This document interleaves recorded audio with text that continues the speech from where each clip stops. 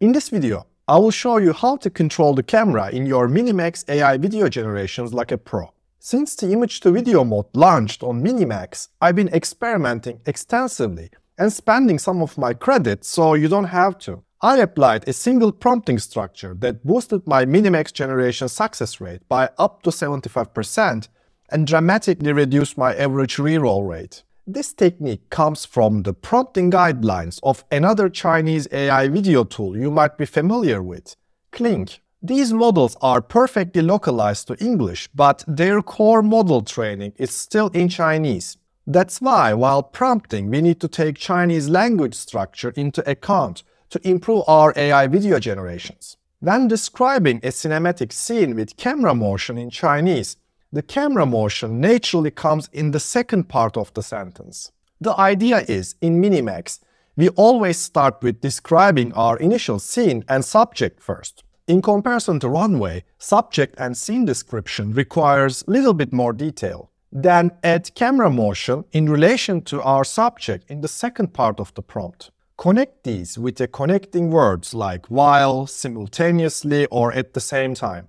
And for the second part, describing the camera motion in the correct way is also very important to reach your desired shot type.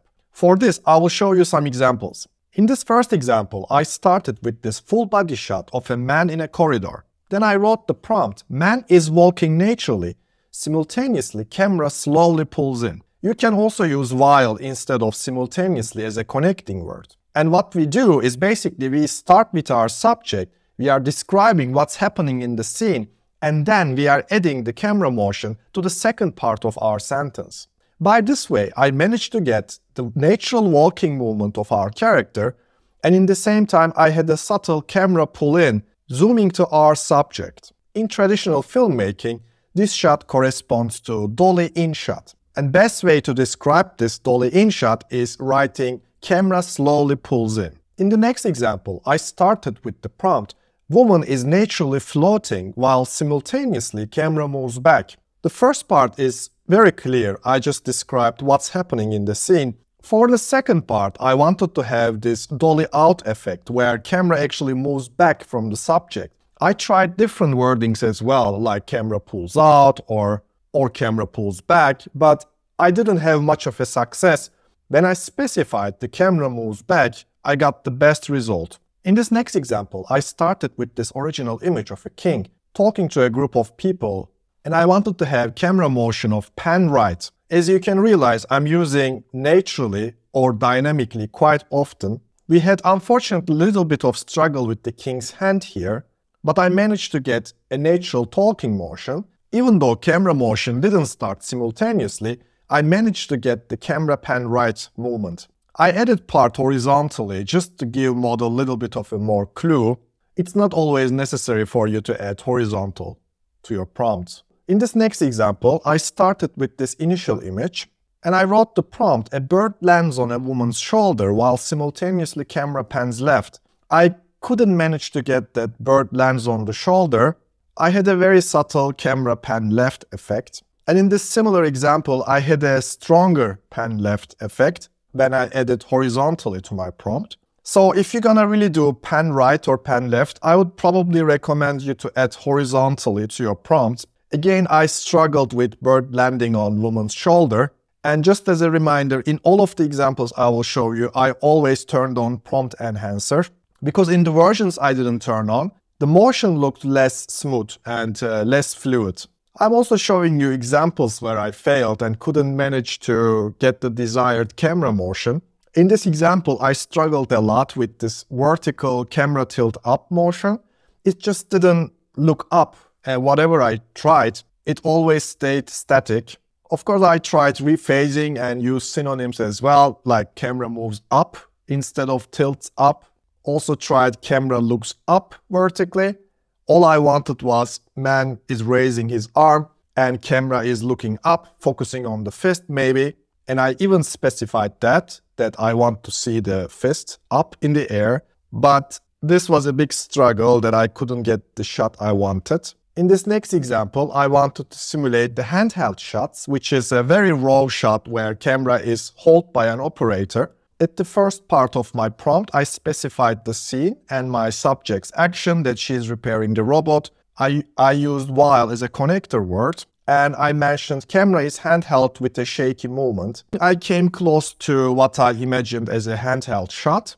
It's definitely not a static shot. I think this example can be concluded as a success. I wanted to ensure that this camera handheld with the shaky movement works perfectly, so I tried with another image, and you can see she looks at the sky while camera is handheld with the shaky movement.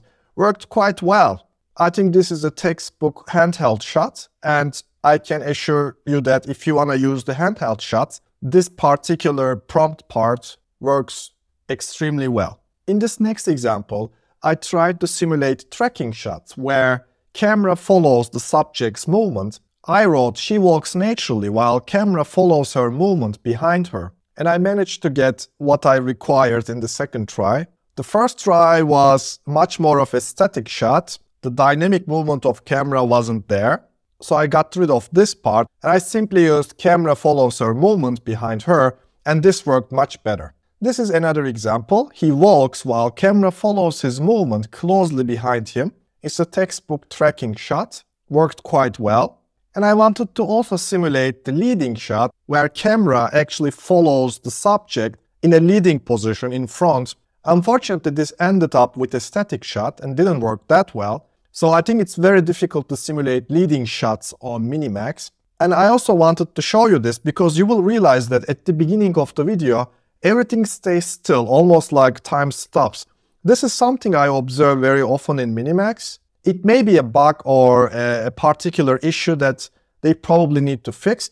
If I would want to use this shot, I would probably cut the beginning because it just almost looks like time is frozen. And you will observe this very frequently on Minimax. In this next example, I wanted to simulate the crane up shot. As you know, in this particular shot type, you have the camera connected to crane, and then it ascends the camera up vertically, shows the landscape or environment and what's going on around him. So you can see at the first part I wrote, he is giving a speech while the camera climbs up to high angle to show vast crowd in the conference hall. I think this worked out quite fine. Only problem is we have some kind of like morphing faces, and the initial crowd at the front looks like much more fancy and rest looks much more casual. So there were some struggle with coherence, but the camera motion worked out quite well.